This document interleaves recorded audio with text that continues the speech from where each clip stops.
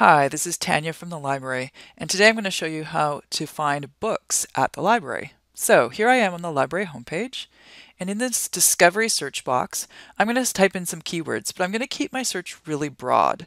When I'm searching for books, I need to make sure that I don't put too many keywords in there because it's only searching the title of the book, the table of contents, and the subjects for the book. I'm going to be searching today on my favorite topic, film noir. And once I say search, it's going to bring me back everything that we have in the library that has those keywords film noir. But it's going to include both ebooks that you can see here at the top and articles and some films and some other stuff. What I want to do is make sure that it's limited to just the books. To do that, I go to the left-hand side and choose this limiter or filter, catalog only.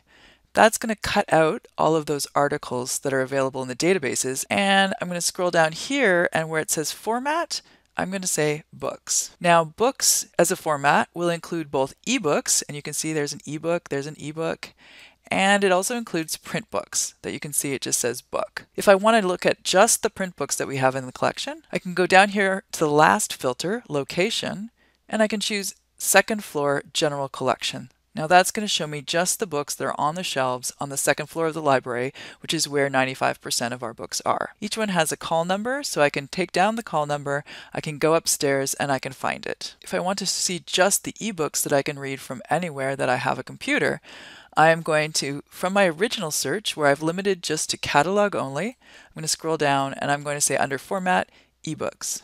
And now it will only show me the things that are available with my keywords, film noir, and that are available as an ebook.